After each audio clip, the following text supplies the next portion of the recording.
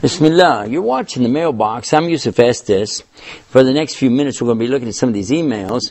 But I wanted to remind you that we have a website called Islam Mailbox, where you can go there to get links to other websites, read some of the answers that we've already done, and leave a message for us and ask your question there too. We have real scholars that will help us give you the right answers on the Islam Mailbox. Here we go. Says... Okay, this is somebody who's basically talking to us that said, you say that God created the universe just to see who is a good person and who's a bad person. Then you say He destroys everything, and then you say He recreates everything, and He gives rewards and punishes everyone. This is too much. It doesn't make sense to me. Okay, well, actually the way you said it doesn't make sense to me either, but that isn't what we say.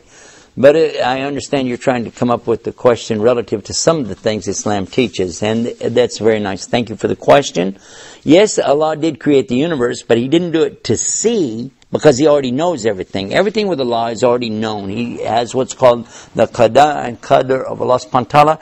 This means that everything is written by Allah, and everything is already known to Allah. And the Prophet Muhammad, peace be upon him, told us that if Allah wanted to, He could have just thrown us into the hellfire or thrown us into the paradise according to what Allah created, because He already knows what's in us before we ever did any of this. But the one in the paradise would be thinking, wow, I got here by something I did that was good, And the one in hellfire would be like, what did I do to get here? And in fact, the whole thing is going to come to this. Allah is going to have mercy on some.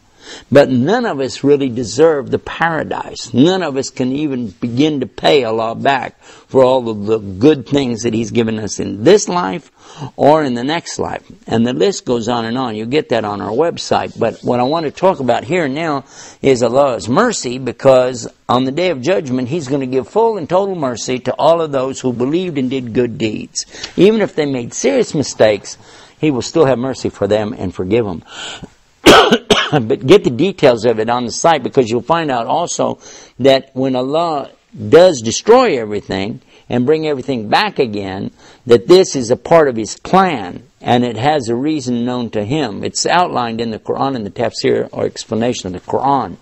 The rewards and punishments are in direct proportion to the attitude and choices people make. Allah says clearly in the Quran, He's not going to put you through more than you can bear. And Prophet Muhammad, peace be upon him, tells us that a human being is going to be rewarded according to their intentions. And he says, إِنَّمَا أَمَالُ بِالنِّيَّةِ, that all of the actions are going to be rated according to intentions. So always have a good intention.